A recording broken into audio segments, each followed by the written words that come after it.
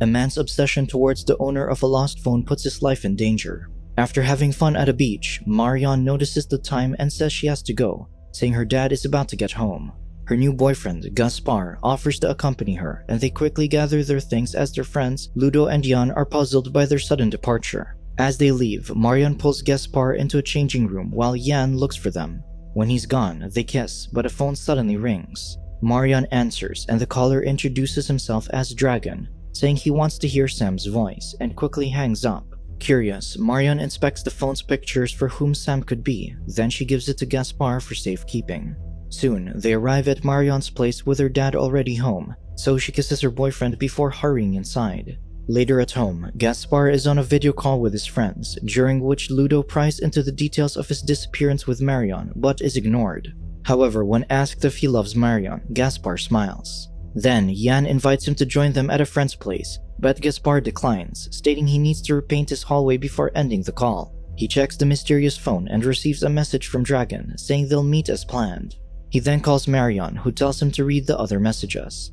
They learn that Dragon loves Sam and that she wants to meet Dragon on Black Hole, as well as another message sent today, to meet tomorrow at the chapel. Marion says she's free tomorrow, implying she wants to spy on them. After their call, Gaspar looks up what Black Hole is. The next day at the chapel, Gaspar explains to Marion that Black Hole is an online game, and Sam arrives. She goes to the front of the church, when the guy switches seats to be beside her. Sam and Dragon exit the church, and the couple follows them outside. They see that Sam has a dog, and she gets in Dragon's car, prompting the prying couple to follow on a scooter. Dragon stops at a hardware store, and Marion follows him inside. Gaspar observes Sam while his lover calls him to narrate what the strange man is doing inside. Marion exits the store with Dragon close behind, putting his purchased tape and tubes in the trunk. On the road, the couple continue following the two but eventually lose sight of Dragon's car at an abandoned quarry. However, the two had fun playing detective today and make the most out of their trip by enjoying the view and privacy. Surrounded by nature, Gaspar decides to declare his love. However, Marion warns him against saying it if it's not true, so he assures that he would never lie to her. He goes to kiss her, but is distracted by the sound of an animal. They follow it into the woods and see Sam's dog trying to get inside the car. They notice the car's exhaust is redirected back into the car using the plastic tube taped into place, filling the car with carbon monoxide. Alarmed, the couple quickly pulls Sam and Dragon out of the car. Gaspar checks on Dragon, who's already gone, but fortunately, Sam is still alive. Gaspar notices a camera recording the event and pockets it. Suddenly, Marion screams as she sees someone watching them from afar. Gaspar yells if anyone is there, but no one replies. Night falls and emergency services arrive. Marion's dad also arrives and offers Gaspar a ride home, but he declines, saying he has a scooter. Upon arriving home, Gaspar watches the camera recording. In the video, Sam gives Dragon sleeping pills through a kiss. Dragon then professes his love, and Sam expresses joy at going to the Black Beach with him. The next day, Gaspar and his friends drop Marion off at the toll gate where she works. She comments on people being either nice or mean, showing that she sees the world in absolutes. Ludo proclaims he's in the nice group, but everyone jokingly begs to differ. After dropping her off, the friends buy painting supplies and help Gaspar carry it upstairs. They remark that Marion is a great person, but they're a little concerned about the group's solidarity now that the two are a couple. Later that day, Gaspar visits a net cafe and a friend shows him how to play Black Hole. Gaspar looks for Sam but doesn't find her, and also learns that dying gets the player sent to purgatory after stumbling upon a player who ends his character.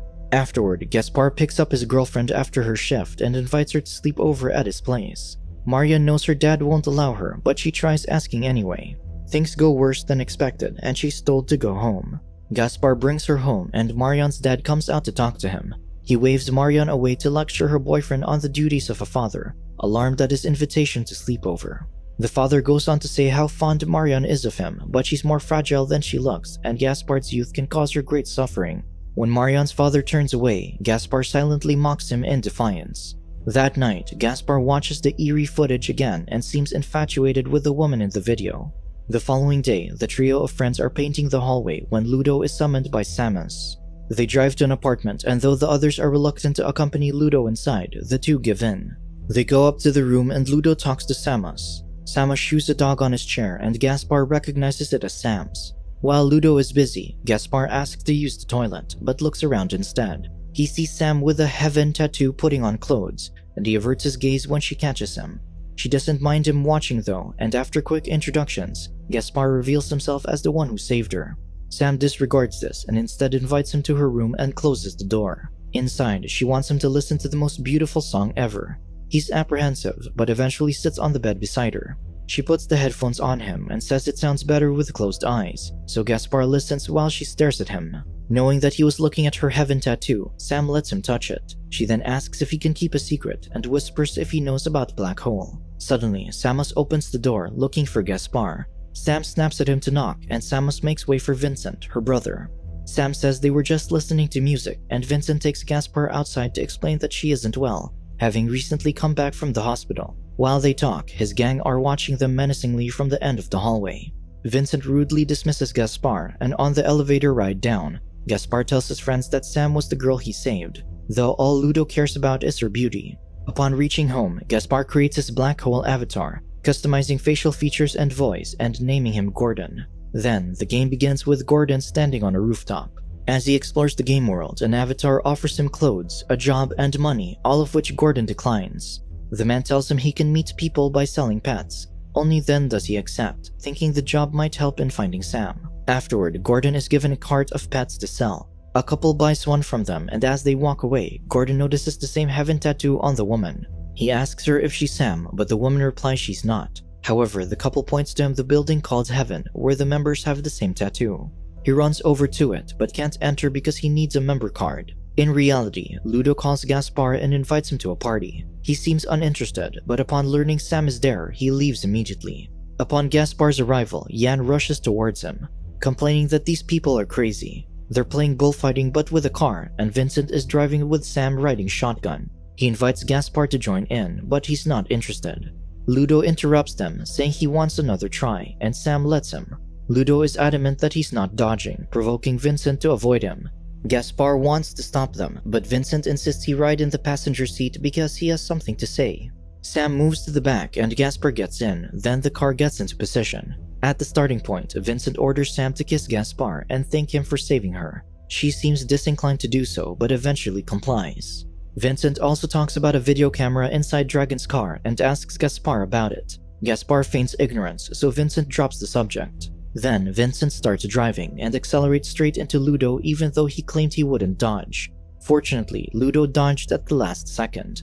Seeing his friend almost die, Gaspar gets furious. Vincent, feeling the tension, declares the party over. As they drive off, Sam and Gaspar's eyes meet. In Black Hole, Gordon is staking out Heaven's door. When a patron leaves, he chases him into an alley where the man becomes suspicious and starts a fight. Gordon wins easily and takes the man's member card. With the card in hand, Gordon enters Heaven. The elevator exits onto a dark mezzanine, and he spots a performer below singing "Save the Last Dance for Me" with the tattoo in the same spot as Sam's. Gordon heads backstage as she finishes, where he sees her entering a room. He follows her inside and is met with a gun pointed at him. He asks if she's Sam, and she confirms. Gordon introduces himself as Dragon's friend, claiming they lost contact after Dragon mentioned he wanted to die with her, so Sam informs him of the man's death. As Gordon is talking with Sam in Black Hole, Marion calls Gaspar in reality, asking if she can come over. Gaspar juggles both conversations, and in the end, Sam invites him back to Heaven at midnight, whereas Sam will be arriving soon. Shortly after, Marion arrives while Gaspar is painting, and she initiates a kiss but stops midway. She then calls her dad, lying that she's staying over at Ingrid's house and she'll be back tomorrow. After the call, she expresses her desire to do something her father would not approve of. Later that night, Gaspar wakes up in time to meet with Sam. In Black Hole, Gordon waits backstage, and after Sam's performance, she tells him about Black Beach, another name for purgatory. She invites him there, then abruptly shoots herself, and Gordon quickly follows. They are transported to Black Beach, where Sam expresses her regret for not dying with the dragon. She then talks about Gaspar, angry that he saved her and believes he's in love with her. However, she's not interested in him because he's too naive. She vows to die on her next attempt, surprising Gordon that she's going to try again. She then asks him for a task for her to accomplish in reality. Shrewdly, Gordon gives her the task of sleeping with Gaspar, and Sam agrees. When Gordon mentions his marriage, Sam tasks him to hurt his wife. They end the conversation by going for a swim. The following morning, Gaspar is washing Marion's hair and suggests taking her brother to the beach. The doorbell rings and Gaspar goes to open it. To his surprise, it's Sam, inviting him to go swimming. He declines, but before leaving, she tells him where to go in case his mind changes. Marion asks who it was and Gaspar lies, saying it was just his neighbor. Later at the beach, Gaspar asks his girlfriend how she would hurt someone she loved, which puzzles her. She responds that she would never hurt anyone she loves. Wanting to be liked by Sam, Gaspar's trying his best to be the opposite of naive and unknowingly projects his negative feelings onto Marion. Gaspar tells her that being too naive is her problem and leaves her hurt and confused. Then, Marion hugs her little brother tightly, enough to hurt him. Gaspar makes his way to Sam, however he's disappointed to hear other people around. Eventually, he spots Sam on a rock and she's pleased that he came. Yan asks about Marion and Gaspar curtly tells him that she's with her brother. That night, Sam incites them to trespass an unoccupied house. After swimming in the pool, they break inside the house where Sam gives them a performance. She refuses Gaspar's advances but lets Ludo kiss her and leads him somewhere private, making Gaspar jealous. Later, Gaspar wakes up and looks for Sam, finding her in a bathtub. He joins her and she moves in as if to kiss him, but instead passes him some medicinal smoke. Shortly, Gaspar wakes up still in the tub and panics upon seeing his wounded wrists. Suddenly, Gaspar jolts awake, realizes it was a dream, and hurries home, leaving his friends. He arrives to see his door ajar, and inside is Vincent watching Sam's video. He demands Vincent to get out, but the unexpected guest ignores him and asks if he slept with Sam. Gaspar responds that it's none of Vincent's business, but he insists that making sure his sister doesn't get hurt is his business. Vincent tells the story of Sam becoming interested in talking to depressed people online, and how he started talking to them too after finding out. He then recounts an incident where he convinced a person to jump in front of a train, and the person thanked him.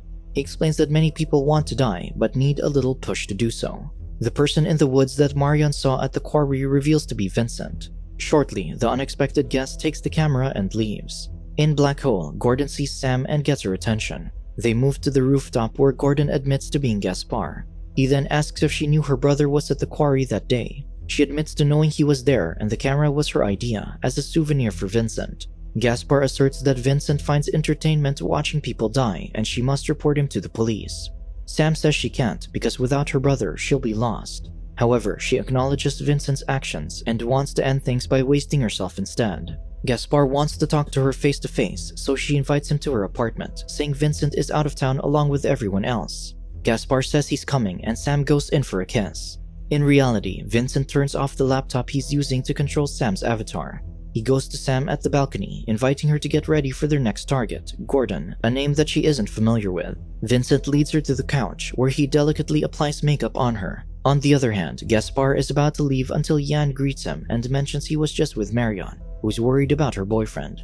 He remarks that Gaspar's taking Marion for granted and Ludo only talks about women, lamenting that their group is falling apart. Yan urges him to see Marion, but he chooses to go to Sam instead. Yan protests, saying Marion is better than Sam, but Gaspar is determined to go, so the upset friend asks for his scooter back and rides off with it. Undeterred, Gaspar uses his bike instead. Sam's apartment is in total darkness when Gaspar arrives, where he finds the woman on the bed, blindfolded. He sits beside her and begins to take off the blindfold, but she stops him, telling him to hug her tight. Gaspar says her name, and Sam is surprised to hear his voice, removing the blindfold herself. He asks what's wrong, and although her face is troubled, she denies that anything is wrong. They kiss, and Sam, tearful, whispers that she doesn't want him to die. This alarms Gaspar, and he finally notices a camera behind them. Gaspar goes to the camera, and when he does, Vincent appears from the shadows and hits him. Gaspar falls, and the angered man questions his intentions. According to Vincent, the reason why the gullible man is there is because he wants to die with Sam, just like the others. Vincent drags the now restrained and struggling Gaspar to the rooftop while Sam watches. Just as Gaspar is to be pushed off the building, Sam shouts and Vincent sees her standing on the opposite ledge. Sam declares that she's going to Black Beach. Her brother tries to stop her, saying Black Beach doesn't exist, but Sam is convinced that it does. She turns around and jumps off without hesitation. Vincent looks over the edge to see her lifeless body and heads downstairs in despair. The following morning, Marion is at the police station after her father got a call that Gaspar is in trouble. While sitting in the waiting room, she sees Sam's dog in the hallway and walks to it. There, a disembodied voice is singing "Save the Last Dance for Me." Passing through the hallway, she sees Vincent in one room and Gaspar in another. He blurts that he wasn't lying when he told her he loved her. He may have ruined everything, but he wasn't lying that day. Gaspar breaks down, realizing the truth of what Marion's father said. Marion hugs him as he cries, with her naivety allowing her to forgive him despite the pain it will cause. Subscribe to watch more videos like this, turn on notifications and leave a like to help the channel out. Thank you for watching.